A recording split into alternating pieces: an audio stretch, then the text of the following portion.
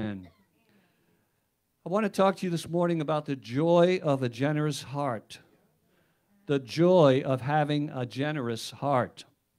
Let's look at the Bible and see what the Bible has to say about a generous heart. Proverbs 11:24 and 25. Proverbs 11:24 and 25 in the New International Version says it this way: one person gives freely and yet gains even more. Another withholds unduly. And it's like, I think one translation said, he hoards. A hoarder. Have you ever watched the television program about hoarding? But the hoarder comes to poverty. A generous person will prosper. Whoever refreshes others will himself or herself be refreshed. It's kind of just the opposite of what the world thinks. The world thinks, get all you can while you can, hoard it, keep it for yourself, look out for number one. But the Bible says, God blesses the generous soul.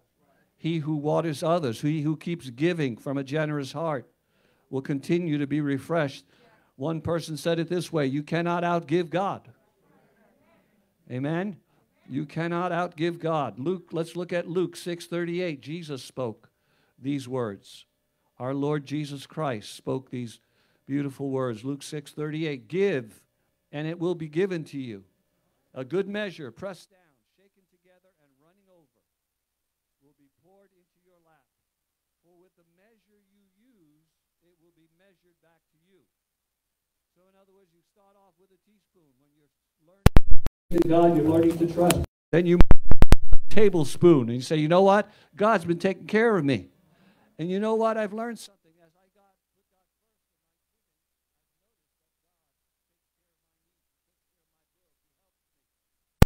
I've noticed that God takes care of my bills. He helps me. You start giving with a, and what do they call those things? A ladle.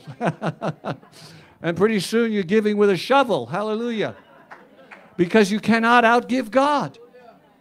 And the more you give, the more He shovels back to you. And we're not just talking about money, by the way, as we'll see in just a moment. But I love this season of the year because it is a season of generosity. You know, it's the song says, to the season to be jolly. Fa la la la la la la la la. But it's also the season to be generous. Somebody say it with me. It's the season to be generous. I love when I see the Salvation Army ringing the bell for doing the most good and giving to others. I love to pass by and put something in that bucket because I've seen the work they do, and they're a wonderful organization. There's something so special about having an outwardly focused life. A life that's not just focused on yourself all the time. I remember one time I was going through a depression, and my wife suggested that I call this very saintly lady, an older woman. We used to call her Grandma Jane. And she was in the church for many years and always had a word of encouragement. So I said, well, let me call her. And I started explaining to her my problem, my burden, that I was really hurting and I was feeling discouraged. And so she stopped me and said, you know, Pastor, I would feel the same way if I was always thinking about myself. And I said, oh, ouch. Ouch, that hurt. Amen. But it was needed. Amen. I needed it. So an outwardly focused life is a key to having joy, having happiness, giving to others. He who refreshes others. You know, there's so many ways. Even the world knows this. Even the world says what goes around comes around. The world says pay it forward. There's so many movies on TV. It's a Wonderful Life. Talks about how in the end, what was his name? Mr. Bailey? Right, Mr. Bailey got everything back. And all the good that he had done came back to him. Are you with me this morning? Blessed are the merciful, for they shall receive mercy. One of my favorite one is the Christmas Carol with Ebenezer Scrooge. I just love that movie, and especially the old version from the 1930s. It was one of the first ones that came out. Where at the end of the movie, after he realizes what a miserable life he had, and he thought his life was over, and he goes and sees the angel of death, and he sees his tombstone in this nightmarish dream that he's having. He suddenly, at the end of all that, He's scared to death. He wakes up and he realizes it was just a dream, and he's still alive, and he still has a chance to do some good. Hallelujah. This morning you're still alive. Hallelujah. You're in the land of the living. Let's do all the good we can do while we can. Hallelujah. I love the part where he starts jumping and screaming and singing, and he doesn't know what to do with himself because he suddenly discovered the key to happiness. He starts throwing money out the window, and he tells someone to go buy something for yourself. And then the housekeeper comes in, and she's afraid of him because he's such a mean old, nasty man. And he starts kissing her and hugging her and dancing, and she runs out screaming because she thinks he's lost his mind. It's just, and then he tries to stand on his head. He doesn't know what to do with himself because of the joy of realizing I still have a chance to be a blessing to somebody. Hallelujah. Hallelujah. I still have a chance today. I don't know about you, but that in itself makes me feel happy. Just knowing that I can do something for somebody that's less fortunate. Even Brother Joe and I were talking about it earlier, about words, kind words. You know, just a word of encouragement. It doesn't cost you a dime. But just saying to somebody, you know what, I've been praying for you. I've been thinking about you. I just wanted to make sure, are you okay? You've been in my heart. You've been in my prayer. Just a few kind words can change somebody's whole day. Are you with me today? There have been many studies done by the world about the level of happiness that people have. And they found scientifically that those who tend to give more to charities and volunteer more of their time are consistently more happy and less depressed. That's a secular study. That's not a Christian study. That's the world telling you this. Giving helps us to live longer. In the Journal of Health Psychology magazine in 2012, a study published found that people who regularly volunteer and give of themselves lived longer. But there was a catch. It had to be for unselfish reasons. In other words, they didn't give with the motivation of getting back. They just gave for the joy of giving. And they found that they actually had long-term health benefits, lived longer. And the last one I love a lot. It says, giving gives meaning to your life. People who are generous on a regular basis have the realization that being a giving person gives them a sense of meaning. You know, there are many stories told about, you know, families that are very wealthy and they have a bunch of children, and the children are very spoiled, right? Because they have all this wealth and they got all the toys they need, and they're talking back to their parents, and they're very, very nasty because they don't appreciate anything they have. Of course, that's none of us because we're all perfect in here, right? I mean, just kidding around. But then the parent has an awakening. One of the parents says, you know what? We're going to put away all the toys, and we're going to buy toys for a poor family down the street. We're going to find somebody. We're going to go to a homeless shelter, and we're going to go serve at the soup kitchen, the soup line. And the kids at first are protesting. Are you kidding? Are you serious? What if the kids at school find out about that? That's not cool. And, you know, no, we're going to do this. And they go and do it, and they serve, and they give to others, and they make friends with some of the people down at the homeless shelter, and they find out that the kids are the next week going to their parents and saying, can we do that again? Can we do that again? They're actually pestering their parents because they want to go back. Why? Because they found something more meaningful than that, just themselves. Don't you want to live for something that's bigger than yourself? Hallelujah. Aren't you glad this morning that the Christian is a part of something that's greater than his individual part? We're just playing a part in it. But the kingdom of God is forever and ever and ever. Hallelujah. Thank God we have a God who is generous. Aren't you glad that our God is not moody? God didn't get up on the wrong side of the bed this morning. God is not like the mythical gods of the Greeks and the ancients who had gods who had multiple personality. They had personality disorders.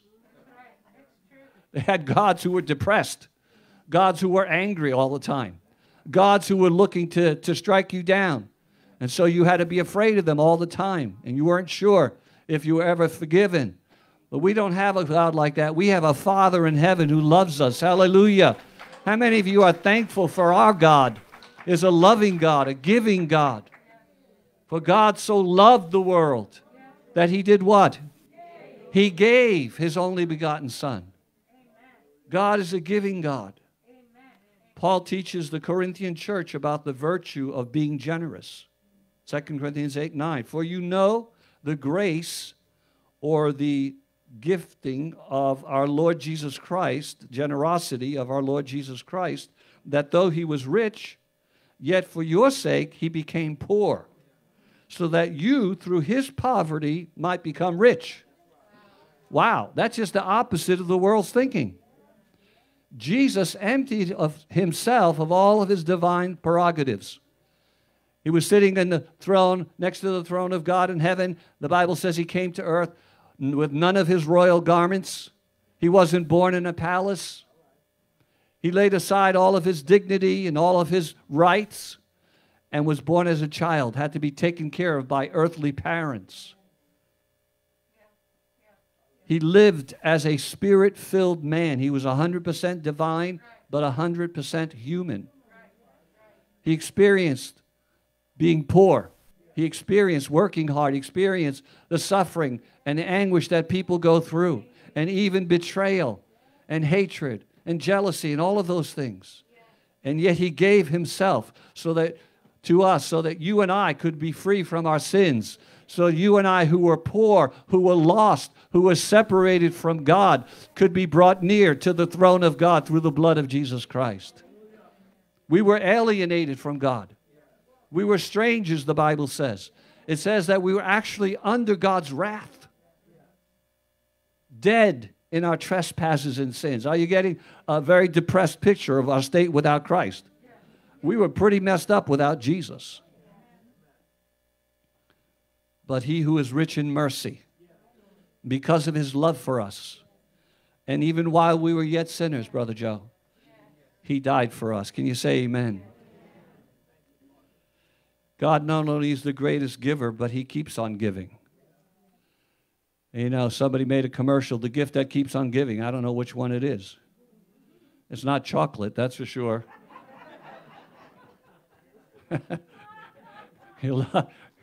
I'm not even going to go there. I got a story about that, but I'll leave that alone. But here's what it says in Romans 8:32, if we could look at that scripture. He who did not spare his own son, but gave him up for us all, so that's something he's already done, how will he not also, everybody say also. Also what? Along with him, graciously give us all things. He gives us everything we need for a godly life, everything we need for a sense of wholeness. He grants us peace. He grants us purpose. He grants us a clear conscience. Can you say amen this morning? He may not give me everything I want, but I can be confident that he will give me everything I need. He may not give me everything I want, but he will give me everything I need for true love, joy, peace, and fulfillment. Take this whole world, but give me Jesus. Hallelujah. No turning back, no turning back. See, God can give you the things the world can never give you.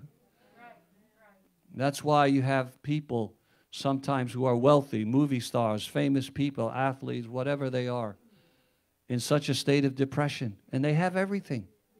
They have everything, but they're not happy. True happiness comes in knowing Jesus. And true happiness comes from an outwardly focused life. I'm praying this morning that somebody's mind's going to be turned inside out. Somebody who is too self-conscious is going to become more God-conscious. Because that's the key to happiness. The key to happiness is be more outwardly focused. So I'm praying that God will turn your heart inside out and your thinking inside out. 2 Corinthians 5, verse 15 in the Amplified Version says, Christ died for all, so that those who live, that's us, would no longer live for themselves, but for him who died and was raised again to life.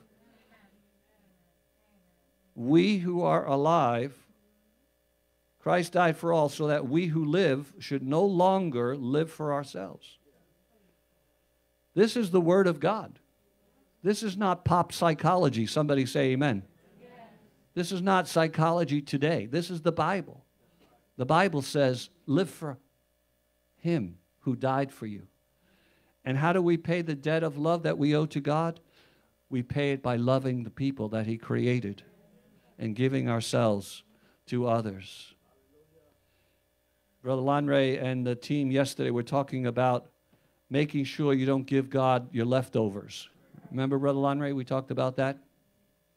Sometimes people have brought in good, and not, I have to be honest, I haven't seen this since I've been pastor here, where we're taking a drive for clothing to send to Venezuela or to Honduras or to Guatemala. We've done these things before, and people bring in something that's all torn and it's got no zipper, it's got no buttons, it's something they would have thrown in the trash, but they think they're going to give it to a missionary and be blessed.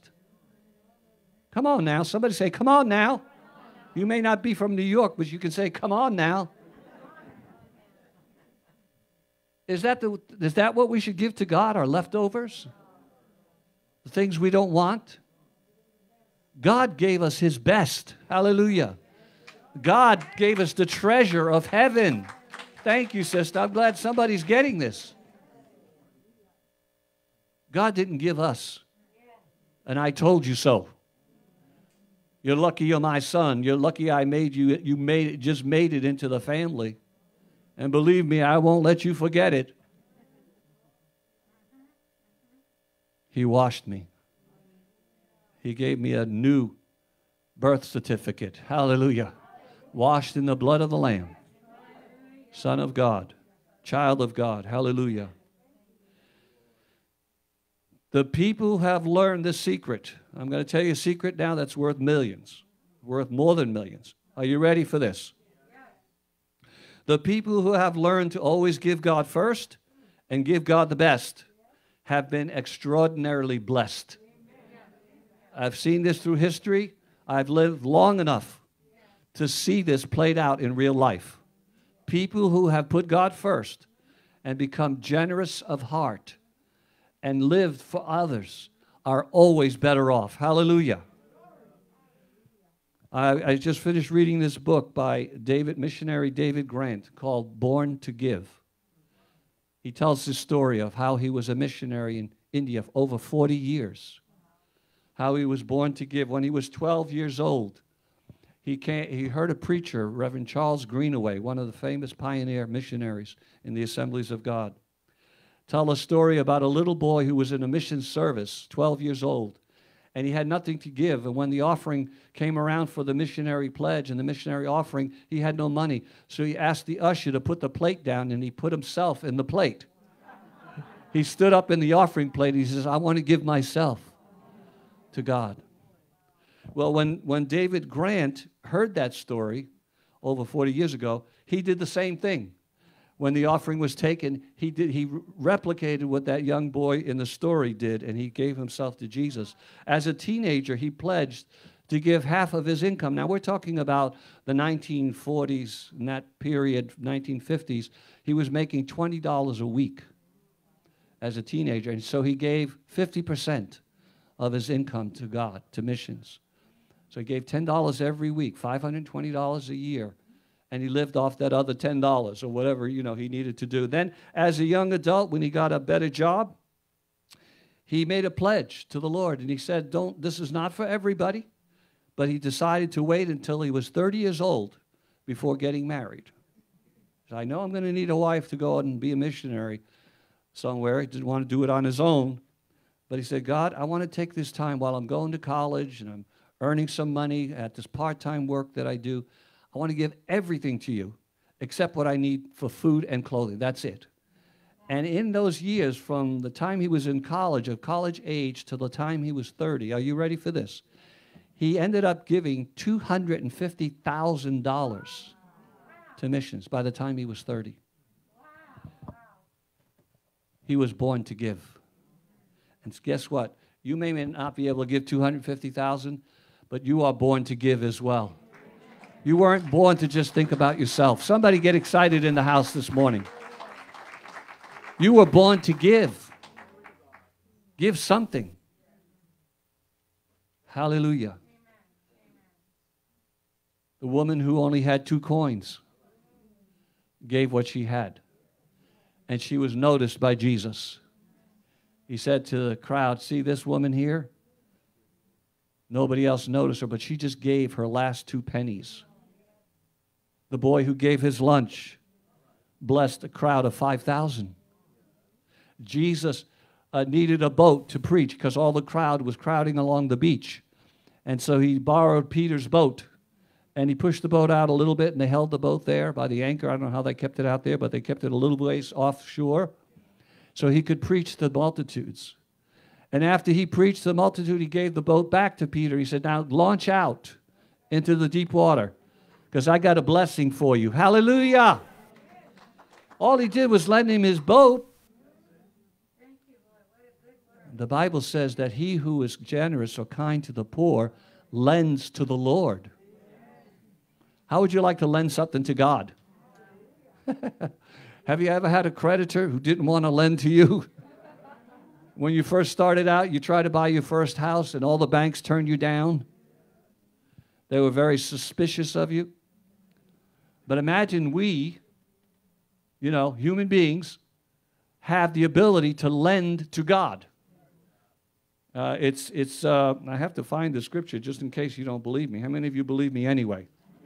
Most of you do. It's Proverbs 19:17. We're skipping ahead here, but I'm going to go back, Monica. Proverbs 19:17. Whoever is kind to the poor lends to the Lord, and he will reward them for what they have done. I didn't make that up. That's the Bible. That's the Word of God. Are you with me today? There was a businessman, and by the way, God needs business people too.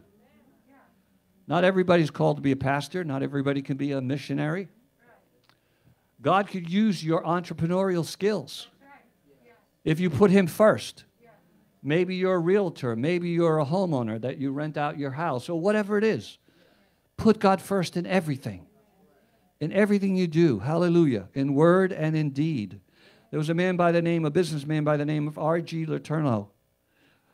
Born in, I can't remember where he was born. I think it was in the Vermont area. And this man was born just prior to the Depression in the early teens, 1918, something like that. And in the 20s and 30s, he became a businessman.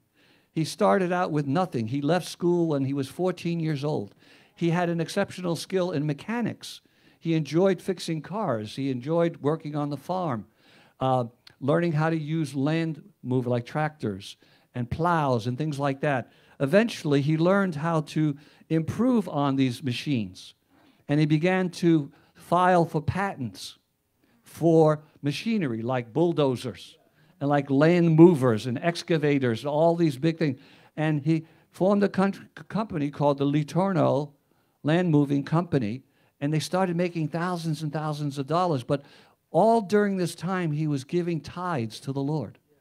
All during this time, he was giving to the missions. And there came a time where he had a terrible reversal. One of the contracts that he had went south, and it was during the Depression, and they could not pay. He owed $100,000.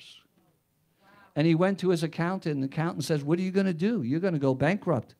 And the accountant said, don't do any more giving to the church. No more missionaries. No more. He says, you got to cut that out. And he said, no, sir, no, sirree. He says, you see that $5,000 that I promised to the local Baptist church here? I'm going to keep my promise. And he gave that $5,000, and he paid, by God's mercy, and somehow supernaturally paid $100,000 back in the debt he owed. And God made him one of the greatest philanthropists in our country. He gave millions and millions of dollars to colleges, institutions, Bible schools, you name it. Missionaries. In the 1960s, if I can remember this, his foundation had over $40 million in assets. Wow. This is a man who went around after he became so wealthy, he quit his work with Letourneau Company, and went around preaching the gospel and winning people for Jesus Christ. What an amazing story. Eventually, guess what? He lived on 10% of his income and gave 90% to God. And when asked why he could do this, he says, I keep using a shovel. He talked about his machinery shoveling, you know. He says, I've used a shovel with God, but he always has a bigger shovel. And God keeps blessing me back. Today I pray, and I want to come to the end of this.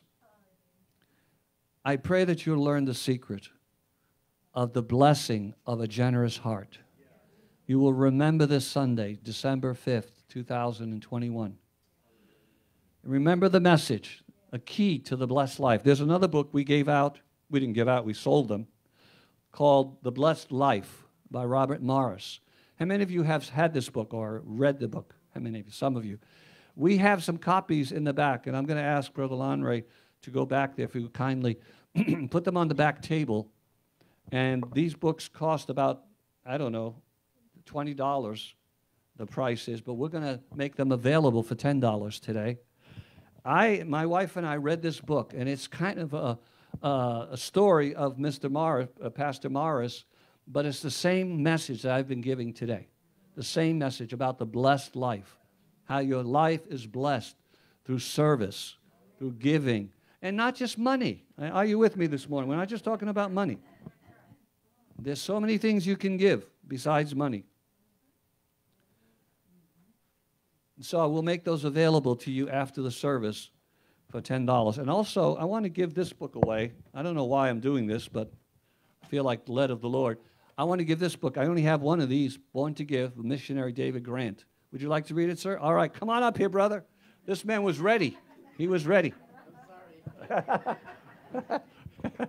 Because somebody needs to be inspired by the testimony of those who give.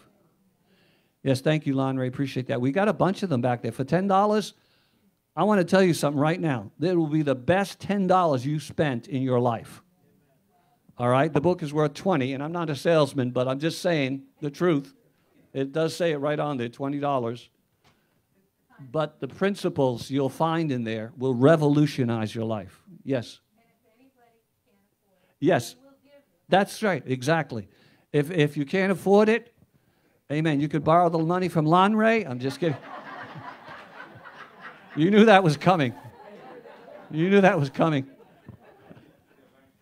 Yeah, he wants you to sign an affidavit or something. But no, seriously, if you don't have $10, take it. But promise me you'll read it. Word of honor. You'll promise to read it. Amen? You can volunteer for the cause of Christ. There is such a thing as the gift of friendship. And here's where I'm getting ready to close the service here. Gift of forgiveness, another chance to someone who has messed up. That's a gift. My parents, they didn't have a lot of money, but they had a lot of patience. Come on, somebody. They gave me forgiveness many times. I screwed up many times. I messed up many times. You can give somebody strength when they're troubled. You can give somebody courage to go on. Hallelujah. You can give somebody your prayers. You could comfort those who are mourning or grieving. I could go on and on and on. How many of you understand? There's a lot of things we can do to give. You can volunteer. You can write letters to missionaries. Maybe you don't have a lot of money, but you can write a letter to a missionary and say, you know what? I've been thinking about you. I'm praying for you. Send them an email. You don't even have to get out a pen and paper. You could do it right on the computer. Are you with me today? Live an outwardly focused life. Don't be like the little boy who was so spoiled. His parents said to him, whatever you do, you see that expensive vase right there on the china closet or on the buffet table? That is very expensive. That's imported from China. Don't you dare touch it. One day, the boy, out of curiosity, went up there and he looked inside. And he saw something he liked and something he thought he needed. And he reached his hand in there to grab it. And then he couldn't get his hand out. His hand was stuck. Be sure your sins will find you out. I have a whole story about when I went into someplace, a swimming pool, illegally, and I lost my belt. I'm trying to run down the street with somebody chasing me, a guard chasing me, and I couldn't run because my pants were falling off. It doesn't get any more embarrassing than that. Come on now. How many of you know God will love you enough to come upside of you sometime and give you a little pow-pow? You need to snap out of it a little bit. Like Grandma Jane. David, stop thinking about yourself. Angela's mother once time told her, honey, I prayed for you enough. Now go out and do something for somebody else. Am I telling the truth? You want to hear the rest of the story about the boy? Okay. So they tried everything. They put soap in there. They put Vaseline. They could not get this kid's hand out of the jar. Finally, the father got a hammer. He's ready to break the vase. And the boy said, you think if I open my hand and let go of the penny I'm holding, that it might help?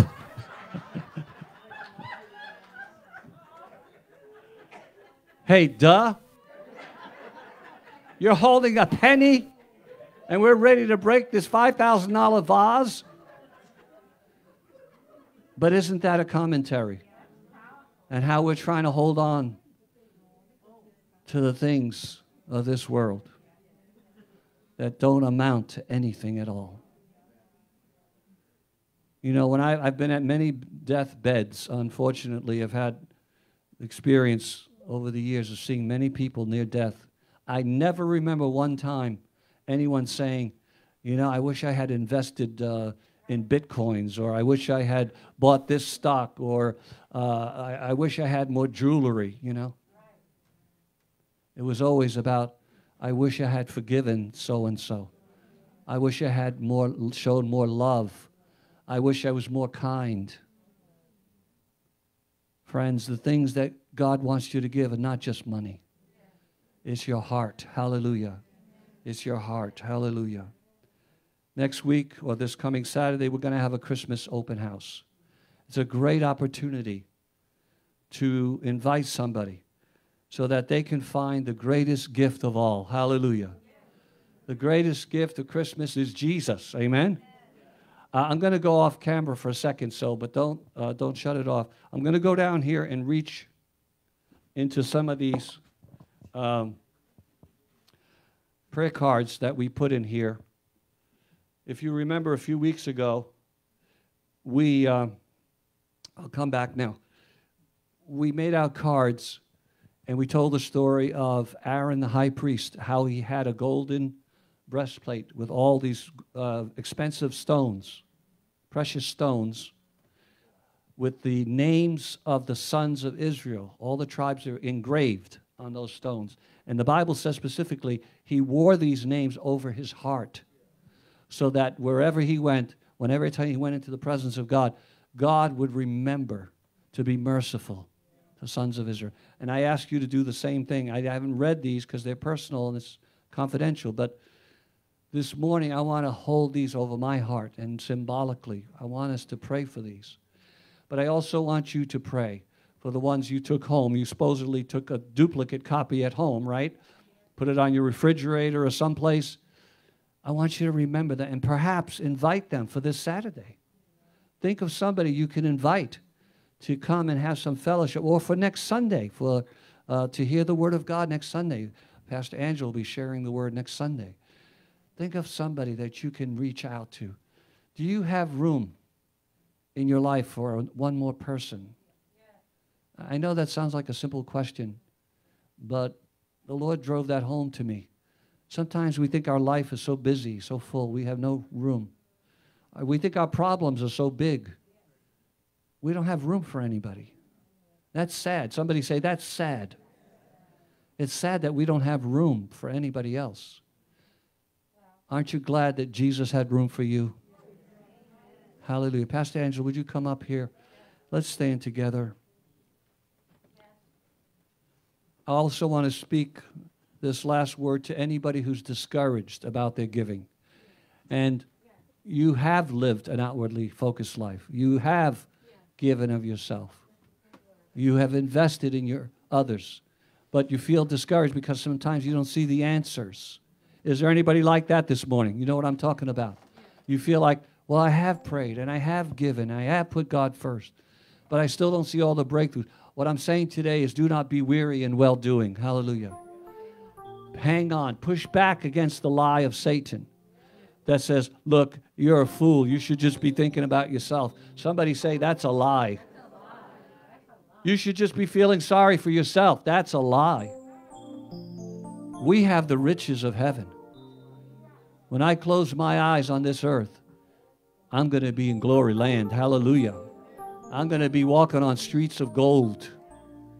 Hallelujah. But even while I'm here, I still enjoy the riches of Christ. Hallelujah. Hallelujah. David Grant, besides his giving money, he eventually married, and it's an amazing story, Reverend Andrew, but they touched thousands upon thousands upon thousands of orphans in India. And God gave them miraculous doors, and they have trained. Go ahead. Hospitals, orphanages, Bible schools in 40 years. That's the end of the story, the rest of the story. You'll read about it. And you could read it online, too. Just look up Missionary David Grant online. You could read his story. And all of these, there's so many. You want to find out about more, see Marie and Stephen. They have a whole list of missionaries they've studied, because I know they like to study missiology. But the point is, there's a work for me to do. Remember we used to sing, Brother, oh, Jesus, use me. Yes. Oh, Lord, please don't refuse me. Jesus, use me. Oh, Lord, please don't refuse me. For surely there's a work that I can do. And even though it's humble, and even though it's humble, Lord, cause my faith, cause my fear to crumble, cause my fear to crumble. And though the cost be great, I'll work for you. Oh, Jesus, use me. Please don't refuse me. Oh, Jesus, use me. Oh, Lord, please don't refuse me. For surely there's a work that I can do. And even though it's humble, and even though cause my will to crumble, please cause my will to crumble. And though the cost be great, I'll work for you. Would you close your eyes for a minute? Father God, there's a very noble calling that goes out today.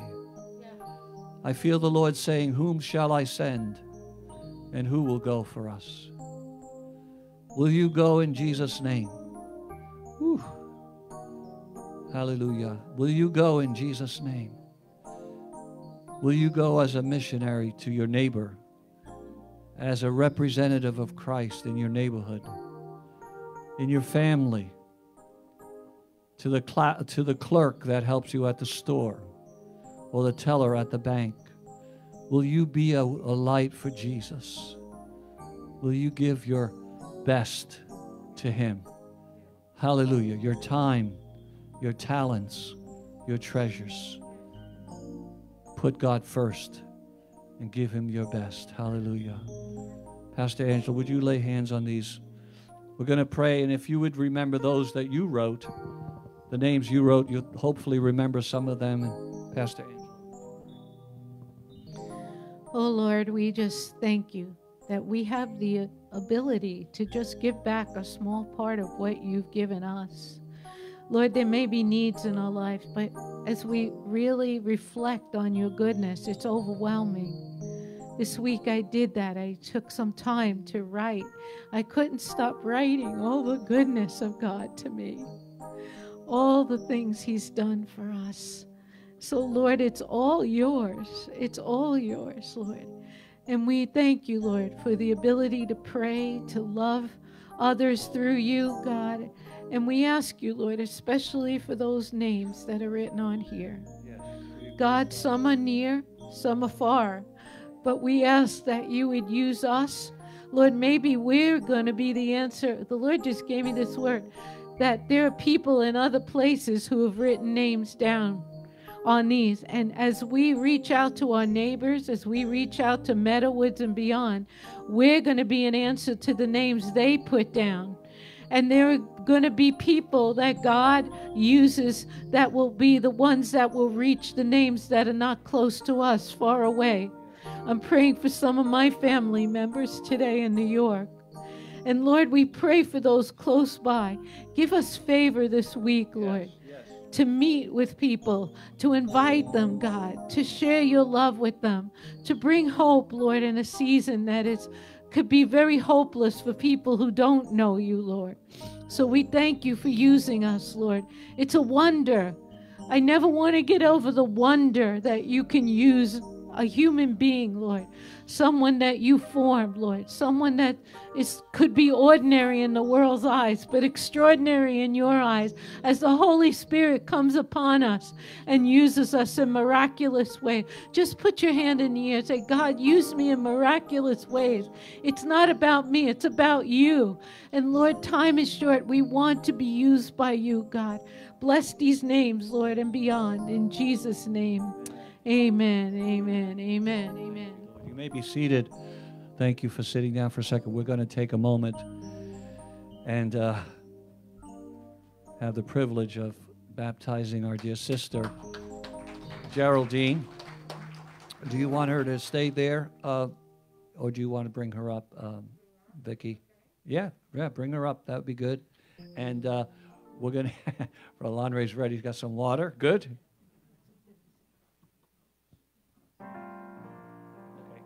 Okay. Pastor Angela just felt an urging from the Spirit of God, and I agree. We're going to just give those books away, okay? Here, one condition. Promise to read it. That's all. Amen? It's free of charge, just like salvation is free. The books are free. All right. Sister Geraldine, come on up. Hallelujah. Let's welcome this precious sister. Hallelujah. Amen. Thank you, sir. Thank you, sir. Yeah, to follow Jesus, I have decided to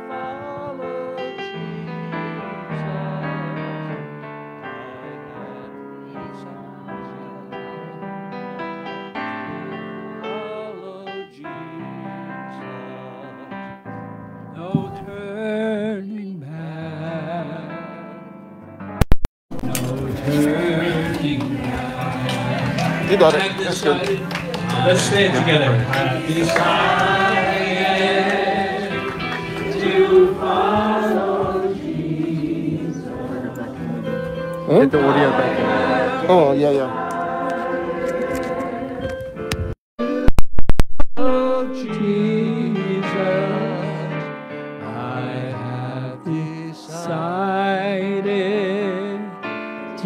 Follow Jesus, no turning back, no turning back. You know, the Bible teaches that water baptism is just an outward sign of an inward reality. Water doesn't save you. The water doesn't save you, amen? But the water and the baptism is a symbol of Christ's death and resurrection, so that we are identifying with that in our faith. In our faith, we're saying, I put my hope in Jesus, not in any other God, not my good works, not in the church, not in religion. My hope is in Jesus. He died and he rose again. So that's why I'm getting baptized and rising up again in newness of life. Now, Sister Geraldine, do you love Jesus? All the time. All All the time. Amen. Is it your desire to confess your faith in Christ publicly? Danke dir. Amen. Well, upon your confession of faith in the Lord Jesus Christ, and by the authority vested in me as a minister of the gospel, I hereby baptize you in the name of the Father, the Son, and the Holy Spirit. Hallelujah, Jesus. Hallelujah. Thank you, Jesus. Amen. Amen. In Jesus' name. Amen. Amen. Put your light there. Amen. You okay? You're all right. Amen. The world behind me, the cross before me, the world behind me, the cross before me, the world behind. Put some anointing oil. Put some anointing oil.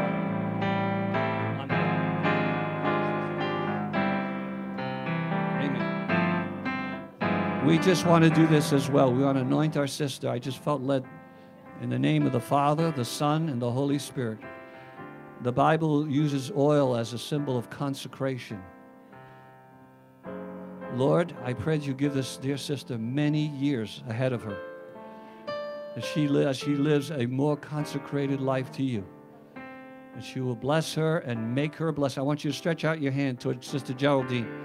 Bless her, Lord, and make her a blessing. In Jesus' name, give her a heritage, a legacy of the righteous. In Jesus' name, everyone said amen.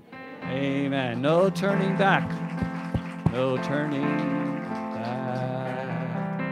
Hallelujah.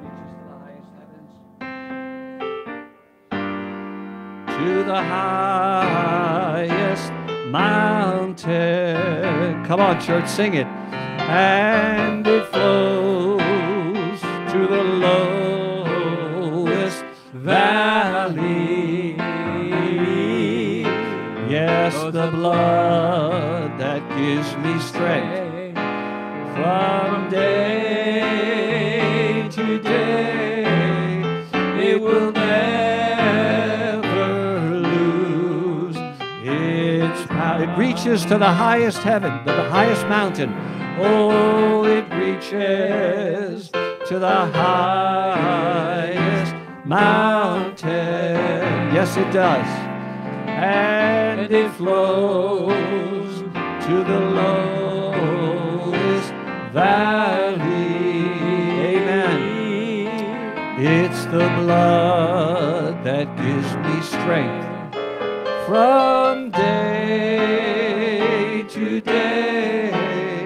It will never lose its power. Oh no, it will never lose its power. Give the Lord a mighty hand of praise. Don't forget to see Sister Nikki. Sign up for the open house. Now unto him who is able to do exceedingly abundantly above all we can ask or imagine, according to his great power that is at work within us. To him be glory in the present and throughout endless ages in the church and in Christ Jesus. All God's people said, amen. God bless you. Love each other in Jesus' name. God bless you.